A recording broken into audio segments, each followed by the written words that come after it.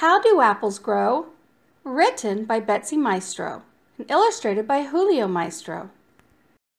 When you bite into a juicy apple, you're eating part of a flower. Fruit comes from flowers. In winter, an apple tree is bare. It's hard to imagine it covered with flowers or fruit. But even in the cold and snow, tiny leaf buds and flower buds are waiting to open. Inside each leaf bud are tiny curled up leaves. Inside each flower bud are all the parts of an apple flower. Apple flowers are pink and white and sweet to smell, and each flower is the beginning of an apple. When spring comes, there are more hours of sunlight. The days are longer and warmer. The leaf buds open. Tiny green leaves appear on each twig. When the apple tree is covered with leaves, the flower buds begin to open. Up close, you can see bunches of small pink and white flowers at the end of each twig. Each flower can become an apple, but all the right things must happen first. An apple flower has many parts, and each has a special job to do. Around the outside are the sepals. They form a little cup to protect the rest of the flower. As the flower blossoms, the sepals open too. The pretty colored petals and sweet flowery smell bring many insects and birds to the apple tree. These animal helpers are needed for flowers to make fruit. Inside each flower are the male and female parts that make a new apple grow. The male parts are called stamens. Each flower has many stamens. If you look inside an apple flower, you can see all the stamens sticking up in a circle. At the top of each stamen, pollen is made. Pollen is a yellow powder. Each flower has thousands of pollen grains. Each grain of pollen holds male cells. The female part of the flower is called a pistil. You can see some of the pistil right at the center of the flower. The pistil has tiny tubes with sticky tops. At the bottom of the flower, out of sight, these tiny tubes meet. The place where the tubes meet is the ovary. The ovary is the part of the pistil that holds the female cells. The ovary will become the inside core of the apple. An apple can grow when the male cell joins with the female cells, when the flower is fertilized. The male cells from the pollen have to reach the female cells in the ovary. This sounds easy, but it's not. The apple flower can be fertilized only by pollen from a different apple tree. Since apple trees can't move, they can't carry the pollen themselves. They need helpers for this job. Bees are some of the apple tree's best helpers. Bees are attracted to the colorful petals of the flowers.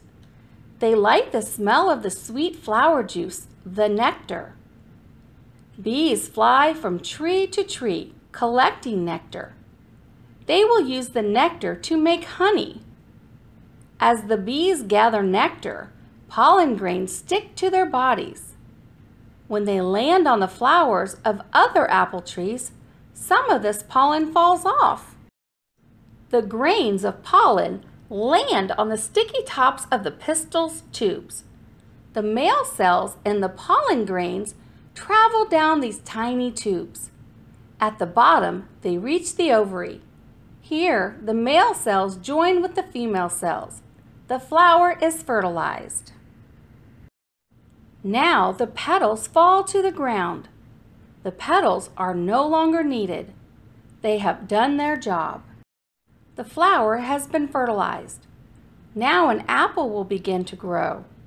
It will grow right at the spot where the flower meets the stem. As the fertilized ovary grows bigger, it forms the apple's core, which holds the seeds. They will be well protected here. Around the ovary, the rest of the apple is swelling too. This is the white, fleshy part that you can eat. Look at the bottom of a ripe apple. You can see bits of the dried sepals left from the flower. When the apple is cut open, you can see the seeds. Look carefully and you'll see 5 little compartments or sections. There may be as many as 10 seeds inside your apple. The seeds are the fertilized female cells. Apple seeds can grow into new apple trees. The apple tree must feed the growing apples. By using sunlight, water, and air, the leaves make a special kind of sugar. This sugar feeds the fruit. It takes about 50 leaves to make the sugar for 1 apple. All summer long, the apples grow bigger and riper. When fall arrives, the apples are almost ripe. During the last few weeks, the apples can feed themselves. They make their own sugar now. The sugar makes the apple sweet. Sunlight helps the leaves and the apples to make food.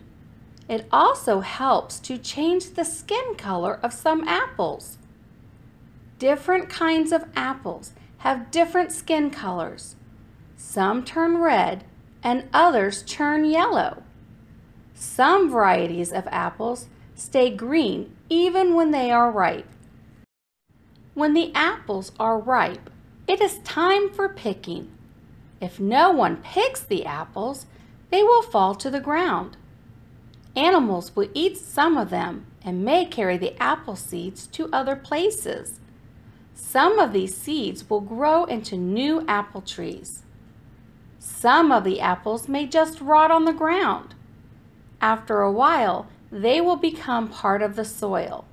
They will help to feed the tree. As fall ends, the trees lose their leaves. New buds are already forming. They will be next year's apples.